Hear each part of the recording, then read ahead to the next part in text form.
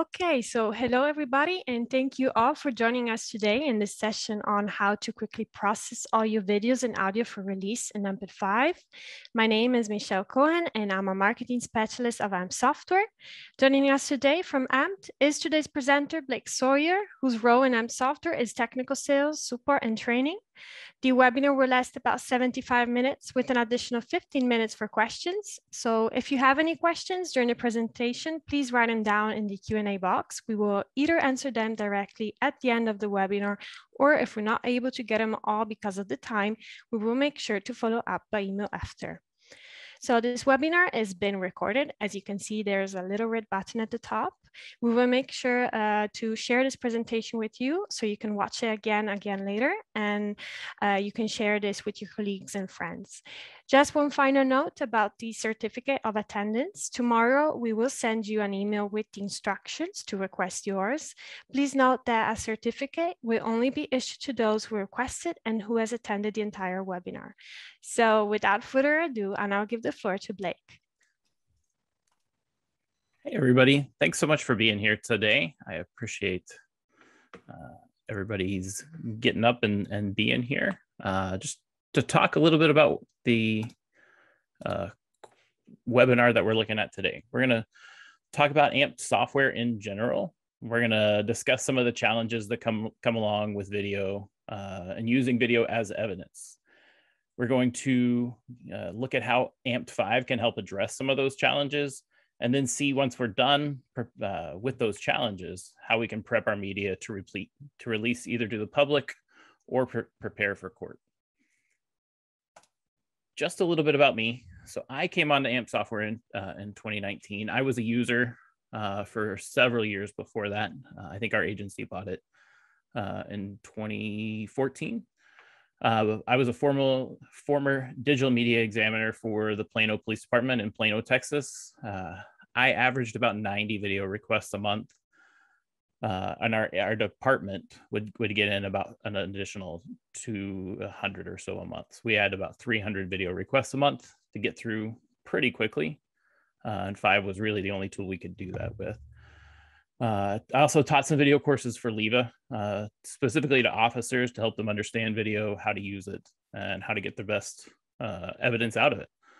My education, I have a computer science degree. I'm also a LEVA certified forensic video analyst, as well as a IAI certified forensic video examiner. So if you have questions, if you ever reach out to support and we're helping you out, we all have worked the cases and we all have a lot of training that goes into that as well. So a little bit about AMP software. We started in 2008. We have a subsidiary here in the US. It's an Italian based company. So a lot of our staff is going to be based either in Italy or throughout the rest of the world. Our mission is to become a one-stop shop for any needs related to image and video analysis, as well as for enhancements. So if you have a problem, we can help you solve it. The vision is to achieve justice through science. So everything that we do is going to be backed with a scientific process, going to be backed with the research and available science that's out there. We're in over 100 countries, or about 100, right at about 100 countries. And then this is a picture of some of our staff, obviously not all of it. And I believe this might have been pre-COVID because you can see everyone's face. So some of the main problems that we get with video is most of the time, the best video option doesn't just play. When you get a file, it's really hard to get it to play. And part of the reason is because there's hundreds of video types and even more special players. So if you think of, as we'll see, a lot of these video manufacturers and CCTV manufacturers and even some body worn and in-car videos, they all have their own flavor. And a lot of times they try to protect those by requiring a special player or obfuscating some of the ability to play that back. And even if we can get it to play, it's going to be really hard to get those files to play, to get a video clip out or create a still without losing some of our quality. And then if you are able to get the information out, you are able to clean it up. Some of the challenges that come up are, what are some court-approved methods that we can use to make image clarifications, to be able to show that we didn't just hit the magic enhance button, that what we did was valid and can be reproduced and can be repeated reliably. And often there's a need to redact information or to annotate some of the details if we're going to release that information, or sometimes if we're presenting it for court, we have to make sure that the information we're showing is accessible and is the best quality version, but also if there's sensitive information, that it's not obvious or easy to get to. When we look at videos in proprietary formats, that's going to be one of our first main issues. So you've probably seen things like this that come from a CCTV manufacturer, where it's a .dat or a .sec or a .g64 or .n3r, or there's lots of these different file extensions, the little letters that show up after the file. And so being able to get those files is one thing, especially from a CCTV device. But the other part of it is, if you're trying to go to that device and export the right one, which one of these is going to give you the best quality version? So this came off of an older, I think it's a PC-based system. And if you look at it, there's 8 different options, as well as a checkbox to write this to a CD or DVD. If you look at this file, the executable, the .exe, is the only one that's not going to transcode your file. And where that comes into play is a lot of times we get some confusion over the difference between a container and a codec. So a container is just the box, the wrapper that contains the information. So if you see that .avi, the .sec, the .mkv, the container is that extension. And that's just a list.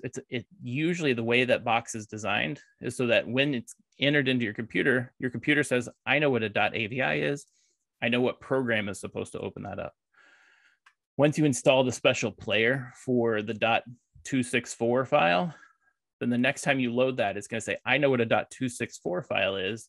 It's supposed to use this special player. And so that container is really just, it's like when you move into a house and you take your boxes and you label what room they're supposed to go in. What the container is it's just a box. And on the outside of the box tells it what room it's supposed to go in, what program is supposed to open it.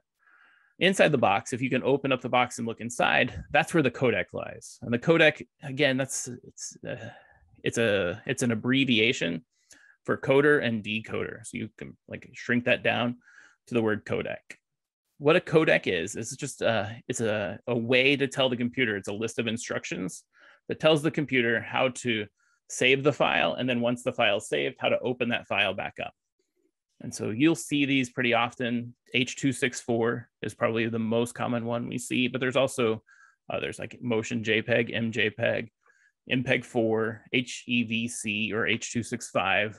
Those are all really common video-specific codecs that we'll run into in the wild. And the other thing about a codec, so just to help visualize this, is just because I have that container that says AVI, if I look inside of that, I can have more than one video. I could have audio. I could have more than one audio. And then I could also have some metadata information. So a good example of this is our in-car videos. When I worked at Plano, we had an MP4 file. But if you opened up that file inside of the player, you would see additional text information, such as the time code, the speed that the car was going, when the brakes were turned on, when the lights were turned on. That metadata is extra data that's related to the video, but not necessarily something that like VLC or Windows Media Player is going to understand. And so if it doesn't understand it, it ignores that. But that can be a good thing, because that's sometimes extra data that we don't necessarily need, but it can also be a bad thing. I've seen several times where a file has had more than one video inside of it, but because the player that we use, the standard player, only looks for a video, it goes to the first one, plays the first one, and ignores the rest of the videos in that container. So to help put all this together, to be able to view that file, to be able to get that file out, it's really not as easy as it looks like all the time. So part of the reason is these different categories that we've kind of come up with. The first one is an open standard video and audio. So this is going to play in almost any player. So if you get that file, you can play that file back in Windows Media Player, VLC, whatever player you decide to use. The other one is going to be a closed standard file. So you can see that it's a media file, but the inside of it won't play that file. Lots of times you may need the codec in order for that to happen. And then sometimes there's an open proprietary file. This one doesn't show that it's a media file, so it's a .sec or a .g64. So it doesn't show, when you try to play it, it doesn't show that there's video. It doesn't show that there's media inside of that. But if you can understand and get into the box and look at the stuff inside of the box, you may be able to get some playable files back. And then lastly, there's the closed proprietary video and audio. These are ones that don't necessarily identify to your computer that it's a media file. And if you open up the box, the information inside may not make sense. It may not look like a video file to you or to a standard player, even if you were able to open that out. And so that's really just the difference between trying to get those files to look and play back. But sometimes you can have different combinations of that information inside of it too. So you could have a video that plays anywhere, but an audio that doesn't play anywhere. And then some proprietary data that's related to just the date and time, like the speed and the brakes and the when the lights were turned on that body in-car video. But even if I can get these files to play back, we may run into issues with actually being able to view them. So things like this, where there's two videos that are playing at the same time from two different channels inside of this file. And so you get this kind of ghost effect where neither file really looks and displays the full image. Sometimes there's analog artifacts that show up too. So if I'm able to get the file to play back, I may not be able to get a very clear picture just because it came from an analog system. So this is a video or an image that was sent out for identification. Does anybody recognize this person? You can't see the person, but what you can see are these kind of jagged edges around the edge. Let me make it bigger. So if I look at those jagged edges, what's happened is there's two different pictures at two different points in time that are being shown. And so it just kind of separates, makes it really hard to even see the logo. And so because of these problems, a lot of enterprising agencies resort to, well, what's the best that I can do? And sometimes the best that they can do is just take a picture of the screen. So these are all images that went out for release. Can anybody identify these people? And you can see either through the little waves that show up on the side of that first picture or the pixels that show up on this picture in the middle. What we're looking at is we're looking at pictures that somebody took of a screen. And so we're not getting the best information out. And one of these, we're even getting some glare from the room in the picture. So we're losing detail and we're making it more difficult to see what's actually happening. But playing, it's not the only problem. Being able to get that information is not the only problem.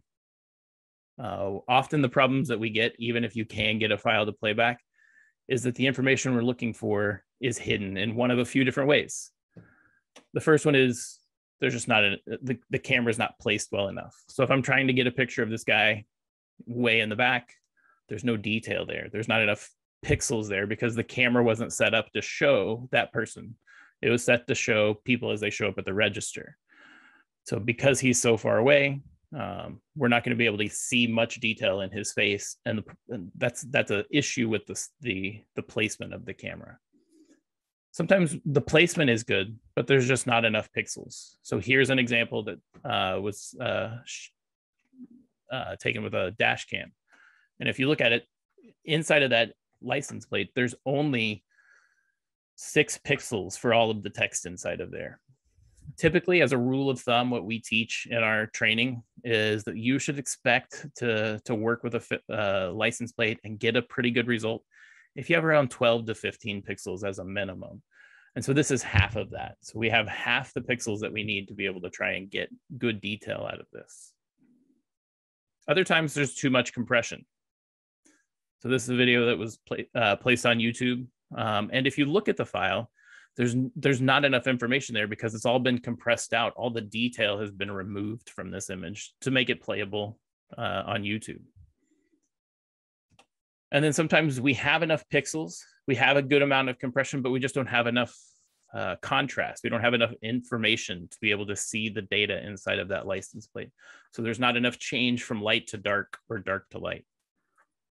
So in the past, the past approach to being able to get a file to play back, get a file cleaned up so that you can get the best information out, send that best information out, and compile it to make demonstrative exhibits, or to be able to prep something for court, be able to put together the story of the different video clips from different cameras, has been to use tools that were created independently. So you can get one tool for playback, and one tool for clarification, and one tool for presentations. You have to know each of those tools pretty well to know what's happening at each one and the potential issues with each one. So as a result, your knowledge of that video evidence gets increased as you have to go in and understand the different parts. And then a good rule of thumb, regardless of the tool, is just to understand the best practices and laws governing your acquisition and usage of the process and the materials. What we've done is we've kind of created an all-in-one tool in AMP5. So with AMP5, it supports hundreds of different formats. So if you have a video, odds are really good that that file is going to play inside of 5. So if you have one of those random .secs or .g64s or .264 or any of those random CCTV video files, bring it into 5 and 5 will play it for you. If you can easily convert those files so that you can get that file in, convert it, and then you can watch it on your computer, other people can watch it on their computers. If you have days worth of video, you can convert all of that video really quickly so that a person on light duty, for example, can sit and watch days worth of video. And then we have over 130 filters to be able to help you clarify the image, get the best result out of it, and then create a presentation piece that you can send out. It's great. It's a great tool for people that spend their time working on video, specifically for analysts. And the reason that I bring up analysts is because there's a lot of analytical tools inside of 5 as well. So it's not just a clarify a tool, but understand what's happening at the metadata level, at the block level, to be able to understand where there's new information, where there's copies of information. Going through an analyst helps to remove any doubt remove the opportunities for doubt by saying this person has been trained, this is the information they know, this is the tool that they did. They're able to understand the limitations of the videos and the data that they're working with, identify facts and say, this is this is useful inside of this. This is what I can say about this file. And then if they're using a good tool, you can ensure that it's repeatable and reproducible, and then report all that information and put it together in a scientific forensic report that they can then send to the court and get entered in as evidence. Inside of our ecosystem, inside of the AMPed ecosystem, there's actually 4 different products. So AMPed Replay is designed so that the frontline investigator, so that the investigator in a case can look at video, can play that video, can get the pertinent information out without having to have that analyst look at it, without having to have a full understanding of how video works and what's happening in the background. Up from that is a product called AMP DVR Conv. So it is a converter, kind of a batch converter that you can put onto a machine to convert all of the videos that come into your agency, or every video that comes into your unit, so that they're all the same when they go out and they all are playable. They all have consistent information. And then there's AMP5. 5 is the one we're going to focus on today. And it has the same same video engine that's in Replay, has the same conversion pieces that are inside of DVR Conv, and has all the same presentation tools and items to get information out that are in Replay, but then also has the clarification pieces so that you can get better views of faces or details or license plates or text, or be able to put together comparison or an analysis charts inside of it. And then lastly, there's AMPed Authenticate, which helps as a tamper detection and source identification tool for images and videos. So like I said, so going from easiest to most specialized. Amped Replay, Amped DVR Comp are really kind of designed so that people with a minimal amount of video understanding can get the best quality evidence out to others inside of their agency, or to be able to put that out to the public. 5 may need a little bit more training. And then Amped Authenticate needs a little bit more training and understanding of what's happening in the background, just so that you can interpret the information that comes from the tool. If you follow that full forensic workflow, so if you use 5, you can take files like that one that we looked at earlier, where there just wasn't enough detail because of compression and a little bit of contrast issues, and we can get a good result out of it. So you can start to understand what's happening inside of this picture and be able to get more actionable information out of it. It's a repeatable process. So everything I do is going to be repeatable. So every step of the process is going to have a full forensic report that I can send out to others. So to help see that and help understand a little bit better what's happening, it's always helpful for me if we can look at the software and understand the tool and what it is that it's doing. So if I bring up Amped 5, so this is the interface for Amped 5. When you bring it in, it has a player, it has the list of filters that you can use over here on the side. It has your settings over here, and then it keeps full track of everything that you do.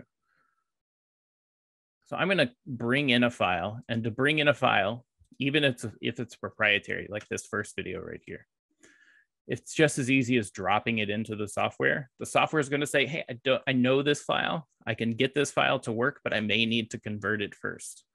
You can choose the settings if you want. You don't have to choose the settings. If you don't choose the settings, it's just going to do what it did last time. And then when you click OK, it's going to create a converted version of that file so that other people are going to be able to watch it.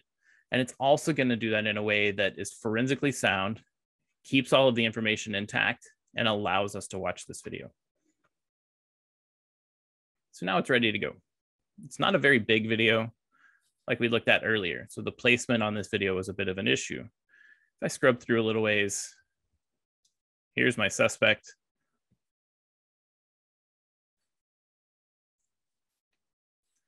And what I may want to do is I may want to show some important information about my suspect from this. So it's a really large video. It's 30 minutes long. It's about 40,000 frames. But the part from this case, this was one of my old, it was a theft turned robbery.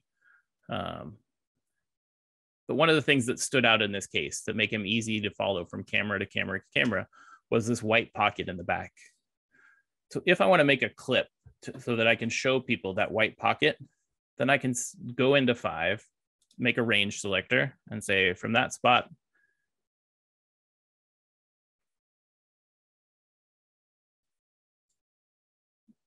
we'll scrub just a little bit.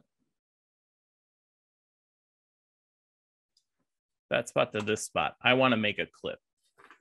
So I can click apply. And if I want to make that clip, it's really just as easy now as hitting this lossless trim inside of the software. And now I've made that clip.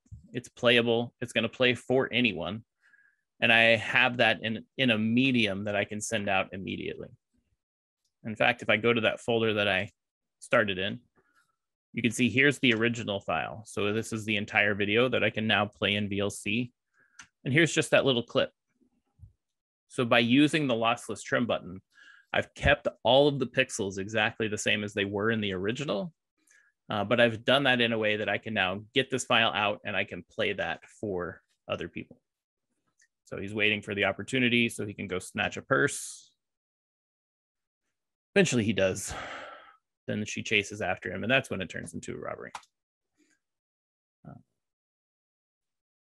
You'll notice there's a couple of other things when I dropped in this file. The first one is this clean version.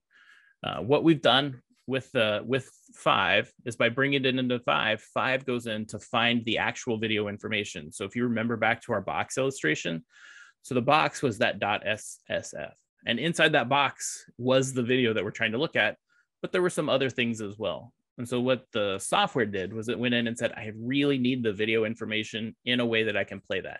It picked up the video information, put it in this little clean file, and then said from here, I need to put that into a file that will actually play back.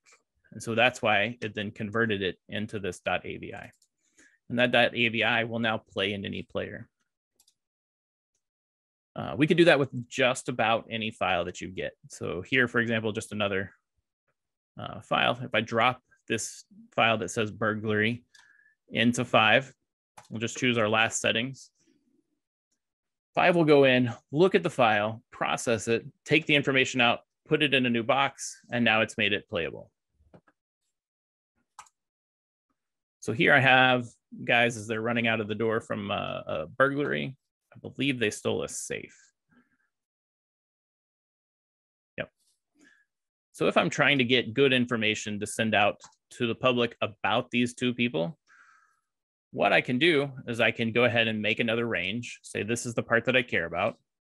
I don't care about the part where you can't see anybody, but from here, we'll say range selector,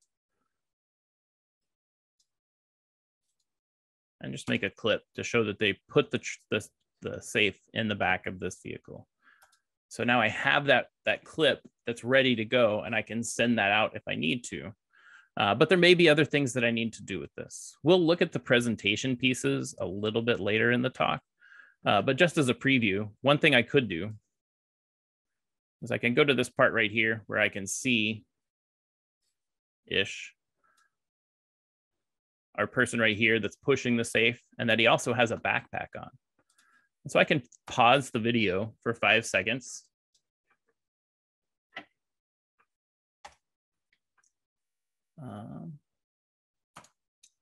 And then I could just call attention to that backpack. So presentation, go to annotate. I'm just going to use the magnify tool, put it down here in the bottom.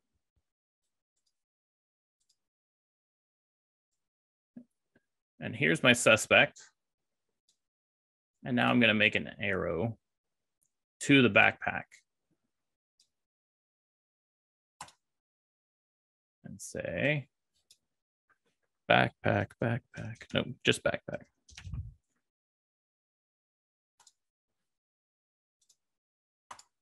All right, so I have my backpack. I have all that information laid out. And if I want to send this out so that other people can see it, I can just hit the M key to create a bookmark.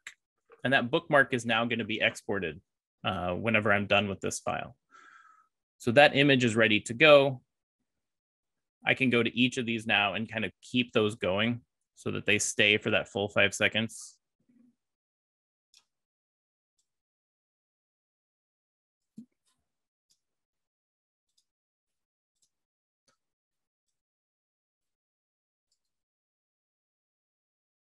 And now when I play this video,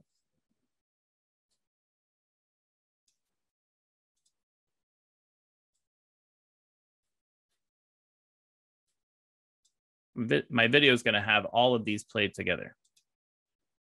Turn off my arrow. So the video pauses for 5 seconds so that people can see that information. They can see that, and then it continues on. So if that was something important, I can put that into my clip really easy so that people can see that. And then I can write this file out so that other people can watch it later.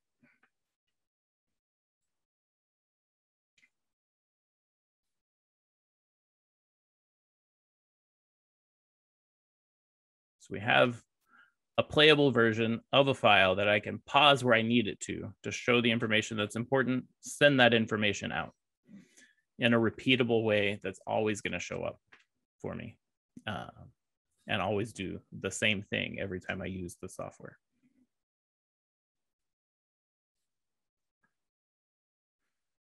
While that's going, we'll look at the next file. So the next file, if I try to play this, it's a .mp4, but Windows Media Player does not like it. If I try it in, I'll try it in something else. If I tried in VLC, VLC might play it, but there's a lot of issues that are happening with this file. The first is that it plays a little bit odd. It plays kind of scrunched down, and then the details in it are kind of being removed by the compression. So if I have that file, I can bring that file into 5. 5 will understand how that file is supposed to be played. And you can see it did it at half height because that's what the file was saved to play at. We can go in and there's a couple of different ways that you could make this look more correctly. I'm just going to use the aspect ratio button because aspect ratio is also available in Replay. So just like the annotate tools that I just showed you a minute ago, the aspect ratio tool to be able to play this video back correctly is also available in Replay. And so now I can go to a part of the video that I care about. I don't know, we'll pause it here. And you can see the detail on his shirt has been kind of washed out. And not only has it been washed out, but there's all these blocks all over it. So if I need to go in and get a best version of this shirt, we could go about trying to clean this up by getting rid of some of the noise from the compression. Maybe trying to adjust the levels a little bit or adjust the exposure a little bit just to make it a little bit easier to see. We'll do a little bit of both of those with this thing called automatic color equalization. So it adjusts the noise and also the overall contrast into a single filter to make it as easy to see as possible. And then maybe I need to sharpen it up just a little bit to get some of that detail back. So now I have the detail, the best possible version that I need to get this file out. I can send this as an image by hitting the M key to create a bookmark. Or if I needed to do something else with it, we could do that as well. But that playable file that plays at half height, being able to play this back accurately and being able to send this information out accurately can really make the difference if you're looking for like a short vehicle versus a wide vehicle, or somebody who is kind of short and squatty versus tall and lean. So being able to accurately show to your officers, to the public, what the information is that you're trying to get is crucial when it comes to investigations, especially when we know that every system is going to mess up the file in a different way.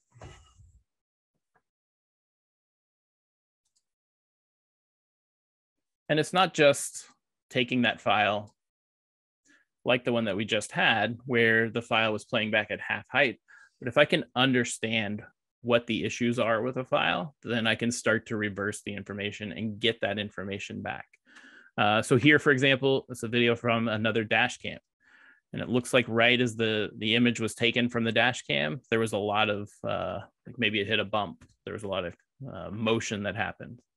And so you can see on this license plate right here, there's just a whole lot of motion. But if I zoom in, what we'll notice is that right here where the text is on that license plate, there's about 13 to 15 pixels. So there's enough information, even though it's really blurry, for me to try to work with it.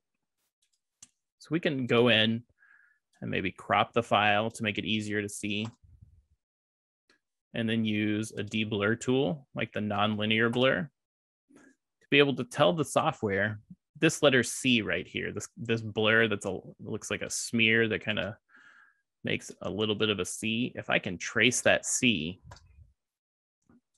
like this, see how that line that I just drew follows that C. So if I can follow that C to say this is the issue is this blur, then I can clarify it. And I can tell the software, bring all that information back into a single image. And now I can see that license plate a lot better.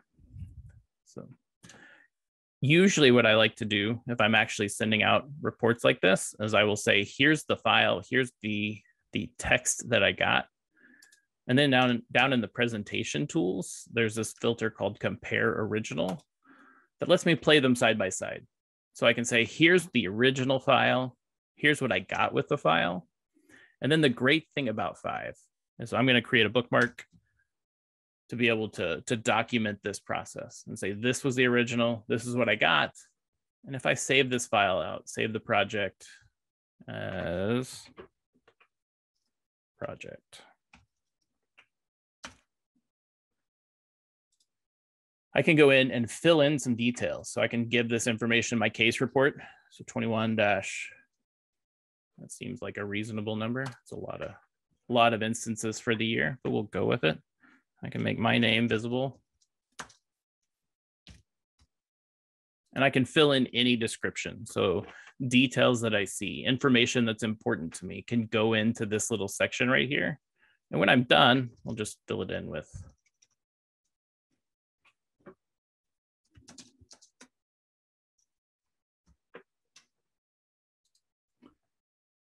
when I'm done, I can say generate report.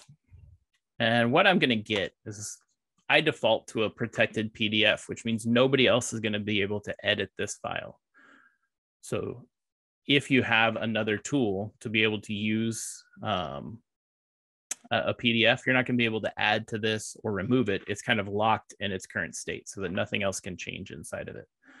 I have all the images that I had bookmarked that show up. If I had titled them, I could get the titles and descriptions for each of these as well. But the important thing to me, while getting the images into a report is always really important, what I feel like is almost as important, if not more important, is what happens down here at the bottom. So if I go down here to the bottom, we can see the entire process. Let me make this bigger so it's a little easier to see. We can see the entire process that I followed. So for that file that was blurry, I loaded it in, I cropped the image, says here's what a crop is, here's what it does. Here are the pixels that I chose. So if somebody else is using 5 later, or if they're using some other tool later for to reproduce this, then they'll know exactly where I chose. Here are the pixels, here's the size that I chose. And then I use that nonlinear deblurring. So nonlinear deblurring tells me what it is, gives me more information about it in case somebody is more curious, like an enterprising attorney may want to understand more about what's happening than just the short description. And then it says, these are the points I chose, that letter C that I traced. Here are the points for that letter C inside of my image. Here's all of the settings that I used. And then here's the reference material. Just to be able to say that this was backed by science, that this is reproducible, that it's not the magic enhance button where I brought it in, I hit enhance, enhance, enhance, and now I'm able to see the button or see the text. This is the math and science behind what's happening. It's documented in here, partially so that you can have this as a reference to prove that it's not new and novel, but also because it helps us tell the trier of fact, to tell the attorney later when this goes to court, that the math and science behind this have been around for a while. This isn't something brand new. The math in this case for this nonlinear deblur has been around since the 80s and 90s when it came to how do I use a computer to trace that blur. So everything I do gets documented, gets put into a report so that I can show exactly what the steps were, describe what the steps were, and then give references that it wasn't just me using a magic enhance button to make it better. Yep. And so then the other thing I like about using a project and saving out my project, you may notice a couple of times I was saving those bookmarks. So the bookmark images show up in my report, but they also show up as images. So if I needed to get this image out, now I have a JPEG that I can send this out to whoever needs to look at that. So if I'm trying to send this out to the media, if I'm trying to put this into a bulletin, that information is now easily accessible. The same thing is true with that image that we looked at here.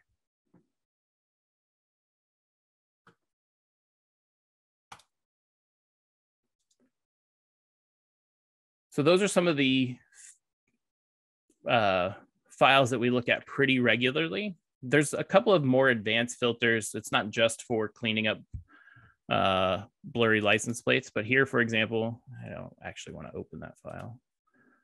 Here, for example, when I worked at the police department, this was one of the ways that you could go about getting detail from a phone. Somebody would sit there and they would record the pictures of the phone with their phone or with a camera so that you could document text exchange. There's definitely better ways to do that. But if I need to be able to see this a little bit better, you can see there's a good amount of blur to this. So if I can follow that blur, again, just identify it, trace it, maybe adjust the noise a little bit better so it's not so in your face. Now I can see what's happening in this text, make it easier to see the details and be able to show whether or not this was just some innocent WhatsApp exchange or whether or not there was something more nefarious that happened. This is especially useful for investigations where you get files from other machines so that you're able to clean this information up, show the details better. And when you do get a file that maybe you don't, well, for every file you get, the process that you should follow to make sure that everything is documented in your report is in the verify tool. So I can go to file info and add the details about this file to my report. I can use this one that says hash code. And now I've given this file a kind of digital fingerprint.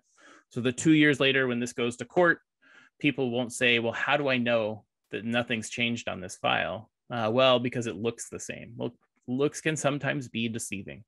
But if I can go in and say, this is the digital fingerprint from this file from 2 years ago, then I'm going to be able to more easily show what happened and that nothing changed in this file. The benefit of doing this is not just so that it shows up in your project, report, but also if I save this project, every time I reopen this project, it's going to recheck that hash to make sure that the file that I'm looking at is the same as the file that I got a year ago or 6 months ago or yesterday. So if anything's changed, it copied from one machine to another and something happened in that copy, the software will let you know. It'll say something changed inside of this file. You need to go back and find the original.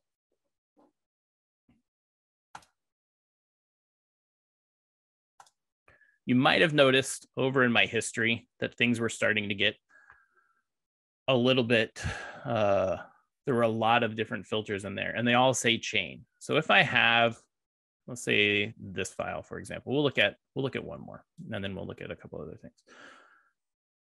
So we'll look at this file. So this file came off of YouTube. This was one of the files that we looked at a little bit ago. So back in the days of civil unrest, one of the, where is it? Right here. So right here, if I'm trying to get better detail on that car, what I can do is I can make my range selector, say this is the part of the video that I care about. Let me get to the part of the video that I care about. Say just these frames right here.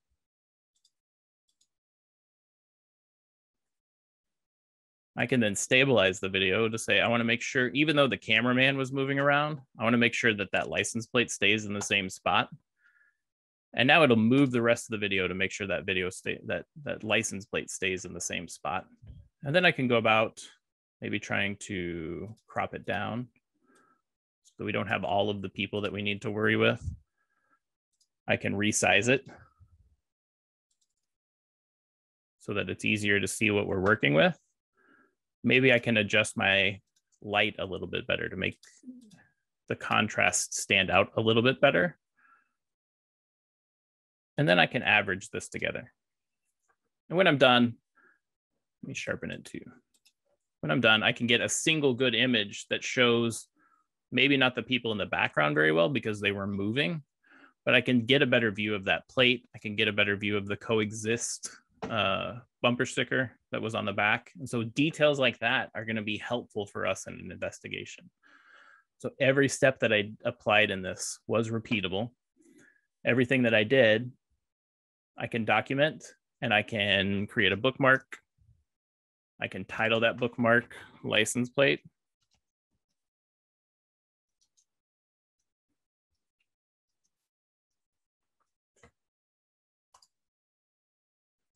I can title this YouTube News.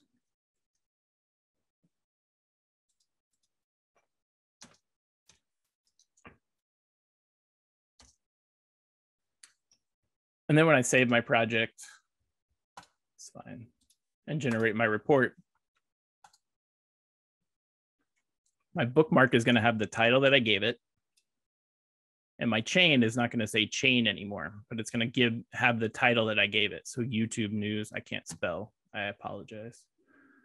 And every step that I took along the way shows up inside my report so that other people can follow this process. Ideally, you would give this to somebody else that has AMP 5. And what they would be able to do is, instead of using that project report, is they would just be able to reload the project. And when you reload the project, now all of the steps will get recreated and they can see what you did and the steps that you took along the way.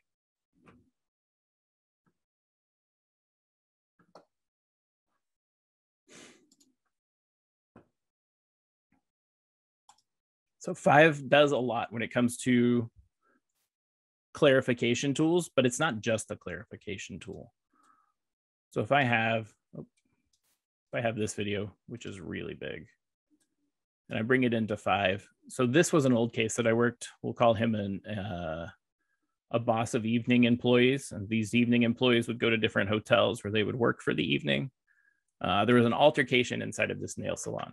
And this is the video I have of him as he's leaving the store. I don't have a lot of really good information because it's kind of compressed. So I'm not really able to see his face very well. But what I might be able to do is I might be able to correct the lens distortion in this image to be able to tell the software this line right here is supposed to be straight. And this line right here is supposed to be straight. Then I'm not reliant on like what my eyes see to be able to say, this is now corrected accurately. I'm relying on the software saying those lines that were not straight are now straight in the real, like in the video. And now that I've corrected that image, I can do some more advanced analysis of this file. I can go to the measure tool and choose measure 3D, tell the software, this is a straight line in one direction. This is a straight line in that same direction. And I can tell that, like, by doing this, the software then starts to understand how this image looks, what this image looks like in 3D. If I can tell the software enough information about what this image looks like in 3D, we'll use just 2 or 3 lines. Choose this one too. It's not.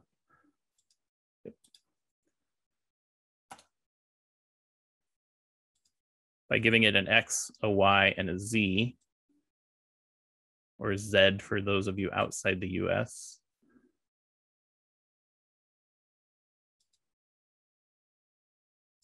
I can tell the software these lines that are supposed to be straight in the real world but aren't should all be moving in the same direction. Now the software is going to be able to understand what this image looks like in 3D. And I can go in with just a single reference, tell the software that from the bottom of the door handle to the ground is 38 inches because I measured it at the scene. So you do need to have one good measurement. So I know that this is 38 inches. And now if I go and say from the top of his head,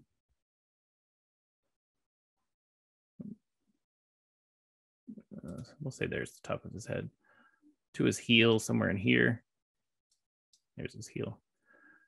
We get that he's about 69.92 inches tall, give or take about half an inch. So if I was off by my pixels in a little bit, then I have actionable information that I can say he's somewhere around 70 inches tall. That then helps me send that information back out to my people in the field so that they can have a good identifier on about how tall that person is. Sometimes you can use the height strip as they walk past the door frame, but here the nail salon didn't think they were going to have need for a height strip, so they didn't put one in.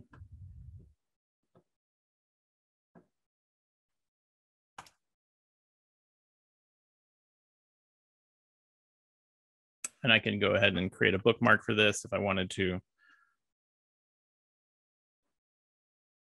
so that I can send that information out and have that information not only show up in my report. Here's my report. But it will also then show up for me in the, like, as an image that I can send out to other people if I need to. So here's 3D measure. Here are the lines I chose. Here's all of the information that is available inside of the software. And then here's the math and science between what's called single view metrology. So being able to identify measurements from just a single image, and where that came out in the International Journal for Computer Vision 21 years ago.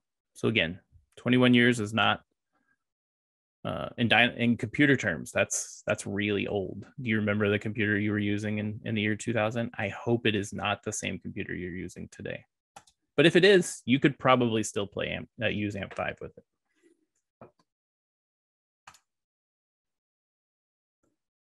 So we've looked at a lot of different ways that we can use this as a playback tool. We've looked at how we can use this for clarification.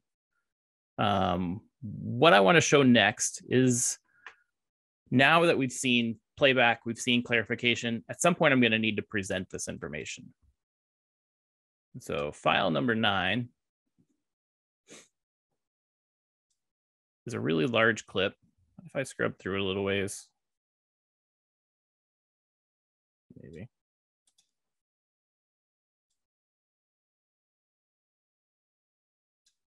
Okay, no. All right, apparently I have the wrong video. It's totally fine. We'll look at the next one. Those two guys were supposed to get out of the vehicle, but they didn't. So if I look at this executable, let me go over here to the executable. So if I look at the executable, it came from an old backup system. And the best way to save this file out is through the executable. If I decided I wanted just one of these cameras, like I want camera number 2 on its own, and I try to save out camera number 2, the only way to save these is I can use save as a video, and save as a video brings up all the different codecs that are on my computer that it can use. The reason this might be an issue is every single one of these is not the file, the way that this file was saved originally. So if I choose to save this as a video, it's going to transcode this file. And if you think back to, we'll say the 90s-ish, the way I like to think about transcoding. So if I had an old cassette tape and I want to keep all that information that was on the old cassette tape, but I want to play it for somebody else, or I want to make a copy of what was on that cassette tape. Maybe I recorded a song off the radio. Now I want to save that song to another cassette because this one's getting kind of old.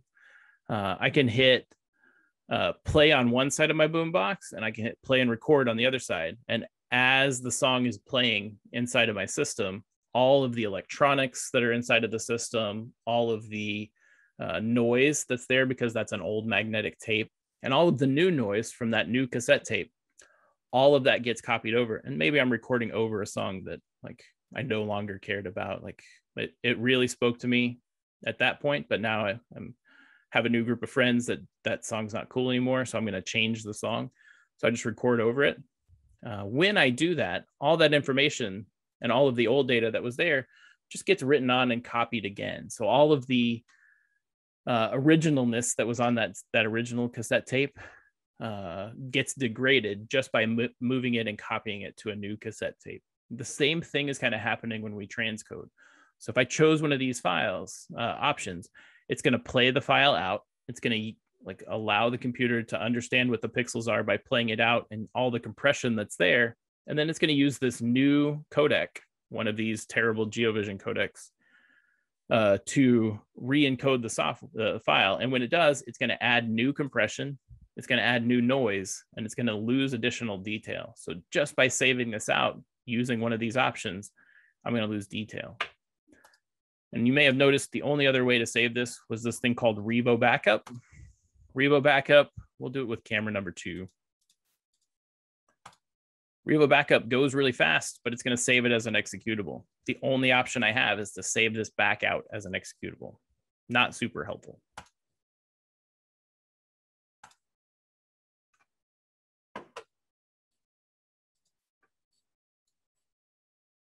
So instead, I can bring that executable into 5.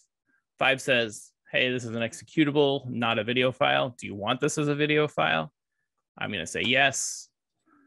5 goes in, looks inside of this file, identifies where those videos are, creates little clean versions. We looked at that earlier, where it makes a clean version of each file. So it's made clean versions of all 4 cameras now. And now it's making those files playable so that they can play inside of 5. And now they can also play in any system that you want them to. And just by bringing it into 5, it's going to load all 4 of them for me. Yeah, that's fine. Timecode, I could talk a lot about timecode. We just had a huge update that changed how videos play to show how we can make corrections to the timecode so that the timecode plays more accurately, but also how we can get videos, especially variable videos, to play back more accurately. So that huge update came out about a week ago. If you are a 5 user, I definitely encourage you to go download it. There's some blog posts on how to do and understand some of that new information. But just by bringing in the file, I've got the original video, and then I have this other filter that says load timestamp. You make the little black box to make it easier to see. And we'll put that black box up at the top because criming always happens right where the text is. So if I can move the text, maybe the crime won't happen there. Okay, so now I have my file. I have the time code that showed up just by saving the file. And in fact, if I go and look in this folder, you'll notice not only do I have that .clean now, but I also have this one that says .time. That .time file is just a way for the software to export the time as it's recorded inside of the file. And you'll notice part of the reason it said the time codes may need to be looked at is that it didn't record milliseconds. So all of these just say they're the same time until it goes to the next time. So that's what 5 was warning me about, that, hey, you may want to look at this because the milliseconds don't make a lot of sense. And it was right. It's always right. So now I can get this file, I can get playback, and there's a part of this file that I really need to be able to show people. So right here, I have my suspect come in. I have my victim over here in the corner. If I'm trying to send this out to the media, probably what I'm going to do to start is I'm going to make a clip. Let's make a clip from before he pulls the gun. We'll say select frames, range selector, and we'll just make a clip to about here. But just having this file and being able to show that information is maybe not the most helpful on its own. There's information I need to show other people. There's also information I may need to hide from the public before I send this out for release. So what I can do is we can go back to our tools and say presentation, annotate. So I want to show my suspect here when he pulls the gun to show that it's not an airsoft gun or some other sort of fake firearm. And so I'm going to go magnify again. I like the magnify tool because it makes things bigger, makes it easier for people to see. And we'll just do a couple lines so you can see that's the part that I'm following. And if I want now to follow my suspect as he's moving, what I can do is I can say down here in my annotate tool, I can choose track, tell the software, track this guy's face.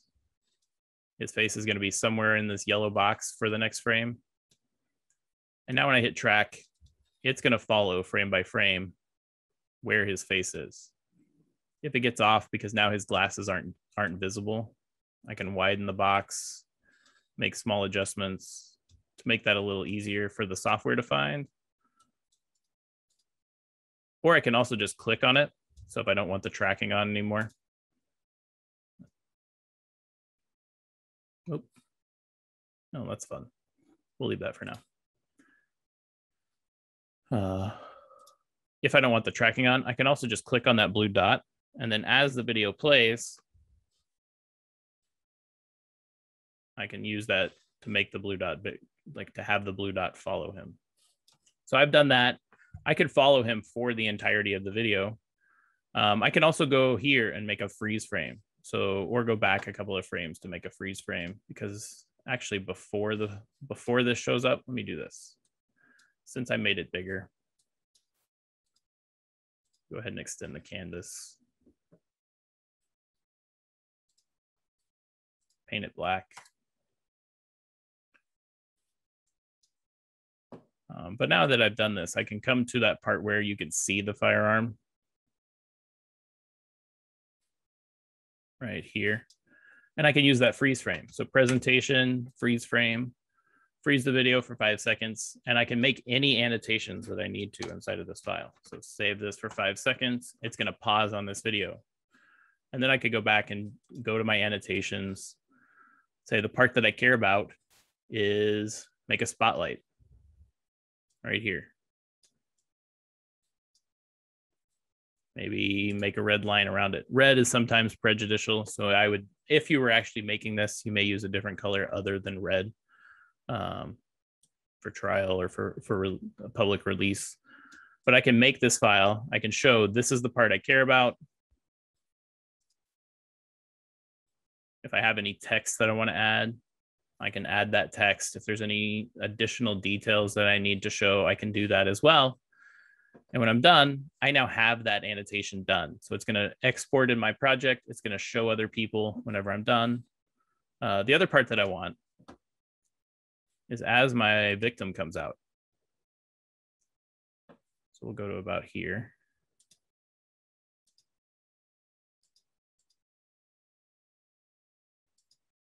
So as my victim comes out, I don't want the victim's face to be shown. So as he's coming out, I could say presentation, add another annotate, and just say hide. Then I can draw a box around his face. It's going to hide his face for the rest of this video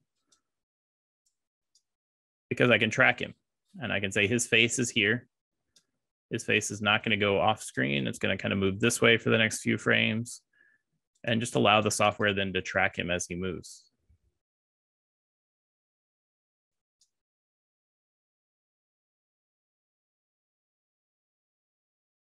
As he moves, I can go in and make those changes. And we'll just make a clip to here. So I have that image. I can say edit, range selector, and have that video now playable so that other people can see this. So I want to add inside of this the case information, contact information. It's easy, just as easy as writing please call. Like I said, I'm terrible at typing.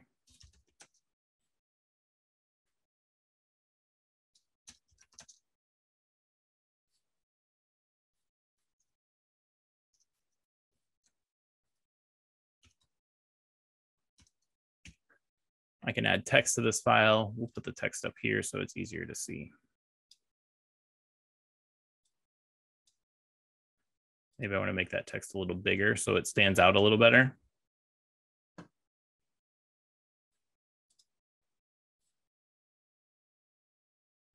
Go 20-ish. So now I can see that text, easier for us to be able to put that information out. And when I'm done, I can say, save this out as a video file that other people are going to be able to use.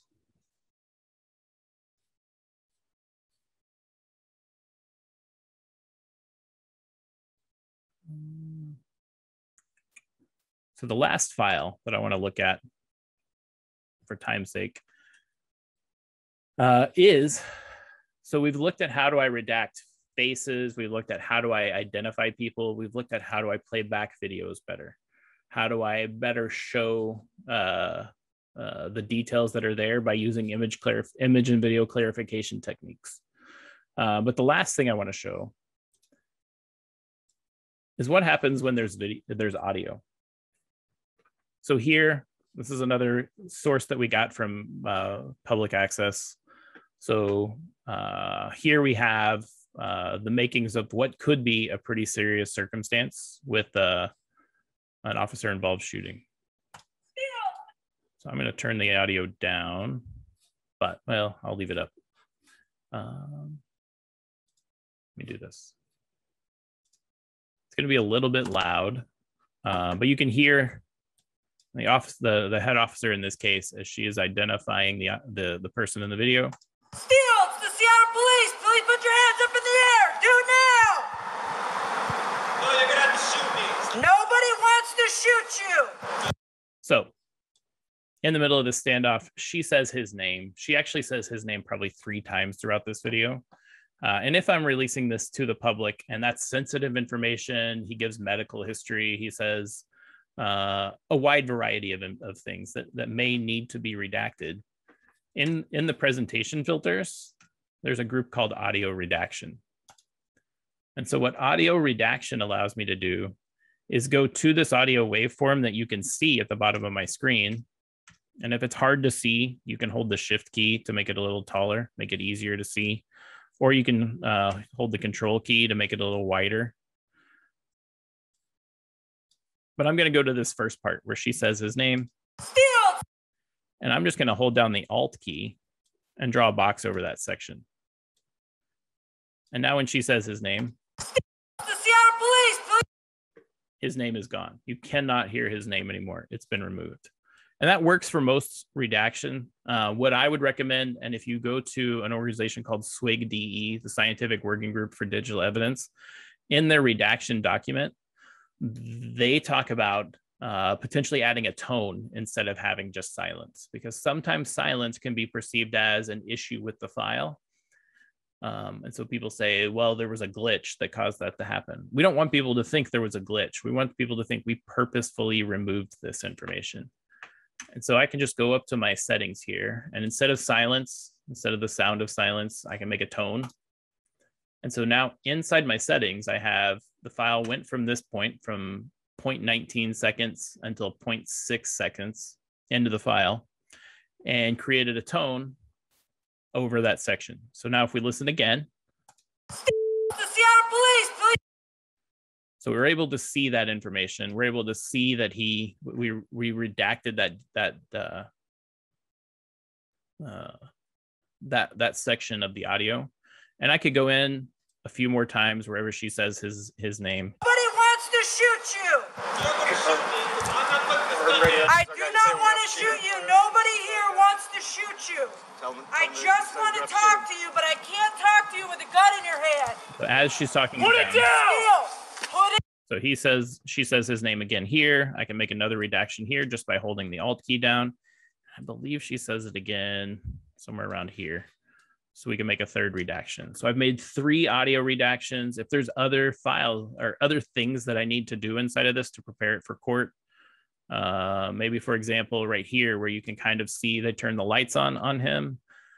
He's kind of far away. It's kind of hard to see. She is claiming there is a gun in his hand. In 2021, maybe that information is not necessarily enough information. So we can go to the annotate tool. We can magnify that. So again, magnify is one of my new favorite tools. And I can make that information bigger just to make it easier to see what's happening in this case. So if there was an officer involved shooting, you can see it's still pretty far away. I can't really see the details of his face, but I can either use the go frame by frame to follow him as the camera shakes around, or I can use the tracking tools. Let's say this section right here, I want to track. I know that he's going to be somewhere around here. And now when I hit track, the software is going to remember where he was from frame to frame, keep him in the middle of my frame.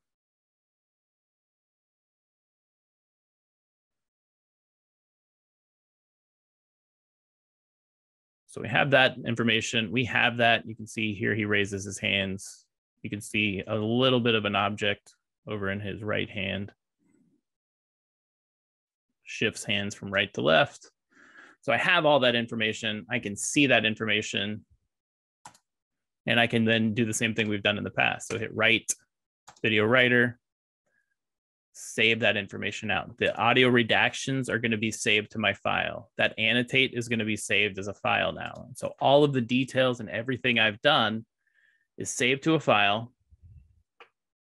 It's kind of a long video, so we may not do the whole thing. It's kind of a long video, but it will get saved as a playable file that I can then use inside of Windows Media Player. I can send this out to the public. And this, I feel like being able to do these things and create a playable version for the media helps with what our news agencies do here, which is they go to the press briefing, they hold up their camera so that they can record the screen of the incident.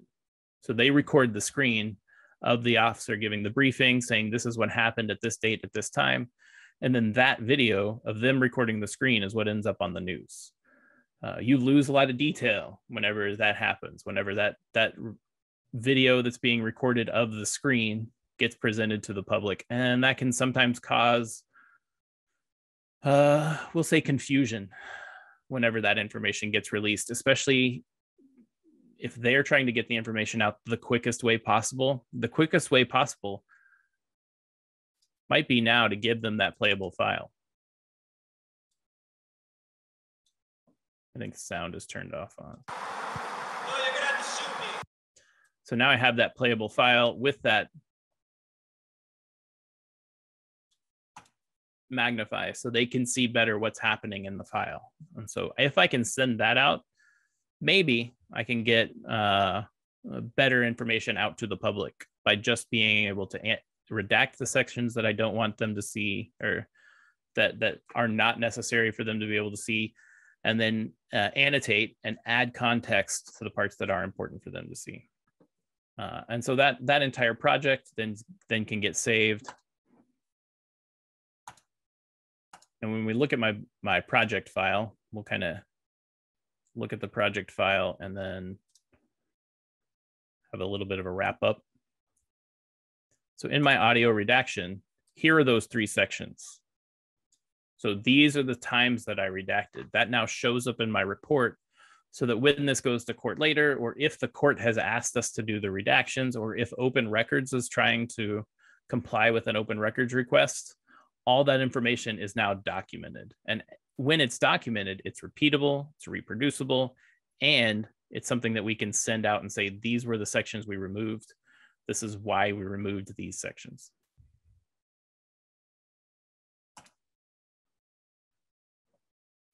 All right, so just to circle back, there's a lot of other filters that are available inside of 5. So it's not just taking a single video and applying the presentation tools to it, or clarifying it, or taking that one single playable file. But you can also put together a group of files. So for example, I don't have enough time. We provide training for all of the tools that we offer. So presentation tools like Timeline and Multiview and Picture-in-Picture. These are other options that allow you to take 2 or more videos, either put together the story from one clip to the next clip to the next clip in a timeline. So you can say, he started here, moved to a different camera, moved to a different camera, moved to a different camera. Or I can do multi-view. And multi-view, it's not gonna, I don't have time to align it so that you can see what it does, but it would allow you to take multiple videos and say, here's one clip. Take another video and say, here's another clip. Take another video and say, here's a source from, I don't know, what's this? Load timestamp. That's great. The times aren't the same, so it might give us a bit of an issue, but it's okay. But I have all of my different videos from different perspectives, from different sources, and I can put them all together. I can use that add text from earlier to include, great. Right here, here's my case information, 212468. DS, those are my initials. It's not saying anything badly about the case. It's just those are my initials. BS video. And then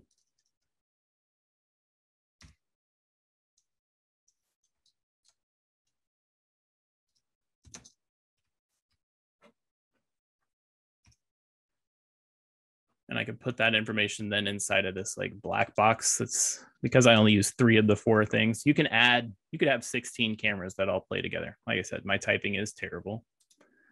But I could put that into the video, create this video now that shows the different points of view to show this is what happened from one camera, from another. And I can align all of those cameras so that they all play back quickly and repeatedly so that everything is visible inside of our project. So just a couple of final thoughts, and then I think we had a couple of questions.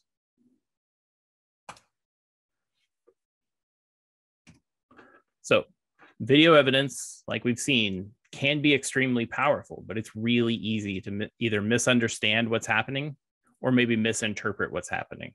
So if we don't have the ability to play this information back accurately, if we don't have the ability to understand what's happening kind of deep down inside of the files, that can be an issue. So 5 was designed to help address a lot of these issues. It's a single tool that allows you to take your video from the scene. You've collected the video. You can then play the video. You can process the video. You can convert the video. You can create your presentation pieces to either send out to the public or to the court. And each step of the process is repeatable and documented. So we saw that report and how everything I did gets saved inside of that report so that I can send that on to someone else later. The big thing is those new presentation tools. There's a lot of new presentation tools that are even coming out soon. So we try to stay pretty current with our updates so that we're always trying to make little improvements and add new things that people are asking for. So if you saw something, you're like, I wish it did this, let us know. We will work to add that in as quickly as we can. But the new presentation tools, like the audio redaction, like the magnify, like the multi-view, help agencies to release actionable information quickly. You saw how quickly I put together that multi-view even, while preserving a lot of the sensitive data through redactions. So if you guys have questions that you don't want to ask right now, or maybe you need to get on to something else, you can email us. The email address info@ampsoftware.com will go to either us here in the US, if you live in the US and Canada, or it will go to our international office as well. So I think there are a couple of questions. Let me see if I can address them. But thank you guys so much for being here. So first question right out of the door. So can DVR-COM be used as command line to automate the conversion of footage? If that's something you want to look at, so DVR-COM is already set up to automate the conversion of footage. So all you have to do is have it open and it will convert the files automatically for you based on what you tell it to do. But if you're looking for a command line version, contact us. We can kind of put you in touch and see what we can do to help with that. When saving a project, is the log filter automatically generated? So that project report, when I hit generate report, is when that project file was reported. So when I save the project, just by saving the project, it creates a little project file that I can send to someone else or reopen that file later.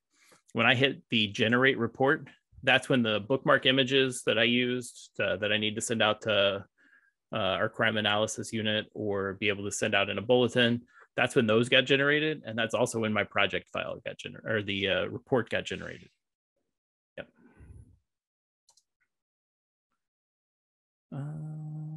That's a good question, Alan. So in the YouTube news clip, I stabilized the video before I did a crop.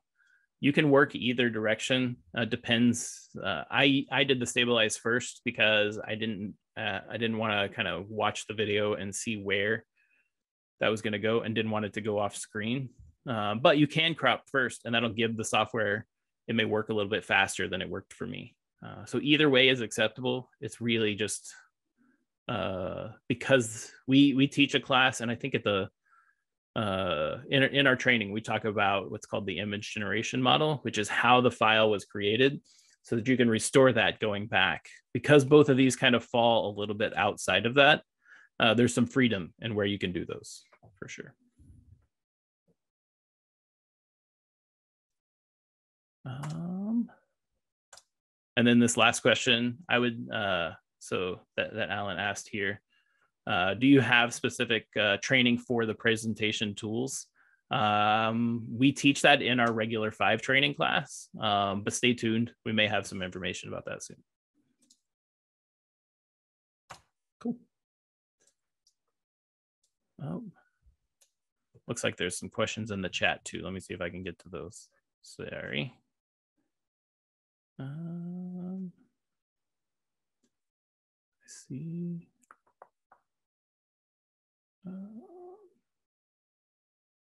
Yep. So resources for when you're done. Somebody said, stay tuned to the YouTube channel. If nothing else, so every Friday we've been putting out videos that say, this is how to use this filter, or this is the results you can get with this. And in fact, the annotate tool, here pretty soon, we should have a whole series that shows the different parts of the annotate tool. Should be really, really interesting. Hopes for file standardization. I would be great if every file came to us exactly the same format so that it was easy to get playback on. I don't see that as a realistic goal, partially because a lot of these CCTV manufacturers intentionally make them a little bit difficult. I was at a scene one time from a hate crime, and the person at this, the victim at the time, was also looking at buying some cameras at the from a manufacturer. The installer was there. They said, use our tools. We encode the file so that they can only be played inside of our tool. And by doing that, it's now the only way to make sure that file's able to go to court. And it's a really good selling point, and it's what they kind of bank a lot of their money on. And so without going into too much, I don't think that standardization will happen, because you'd have to get the manufacturers on board with that. And it's there is that security piece that they think is useful in a lot of that.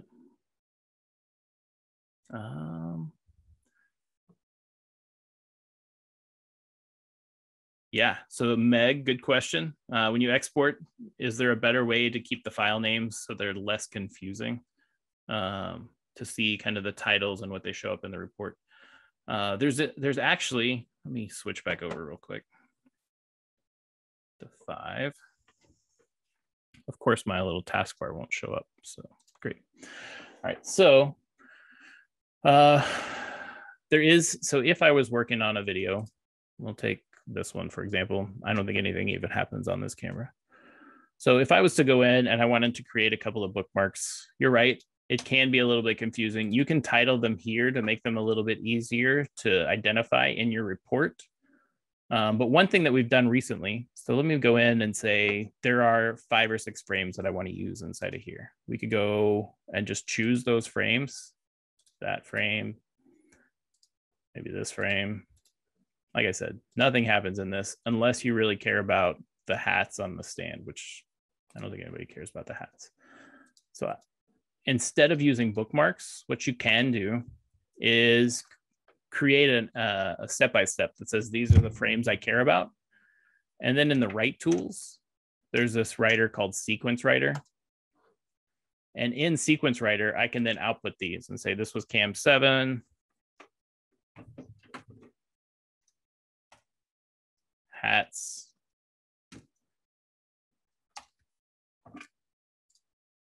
And when I save this file out, I think it just did it. I think I hit apply before I realized I did. So then I can go in to those files.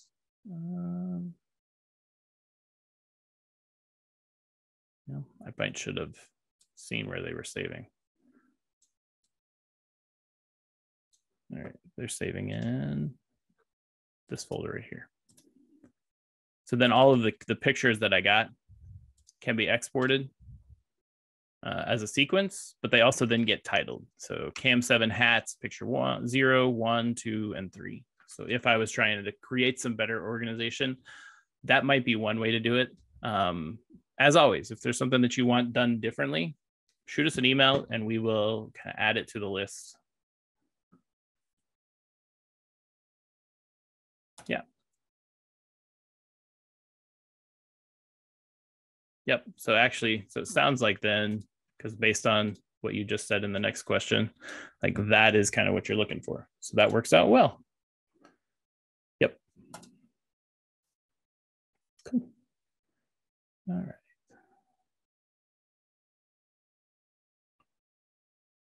Yeah, training is super important. I can see that kind of response there. So I teach one of our classes. We have two or three other really good trainers that kind of rotate through depending on where you live and the timing and who's available to teach.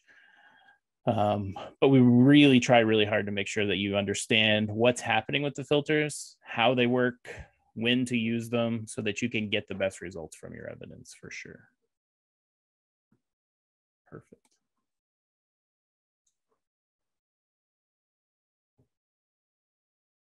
All right. Well, thank you guys so much. Michelle, is there anything else we need to do? No, I think we're okay for today. Thank you, Blake, for answering all these questions and for the great presentation. If you want more in-depth training on our products, or if you have more questions on this presentation, please be free to contact us. So that's it for today. Don't forget to register for the next webinar on photo analysis and tampering detection on the 22nd of September. So we have many webinars coming up in the following months. All right, so thank you again for attending. We hope you enjoyed the webinar and see you soon.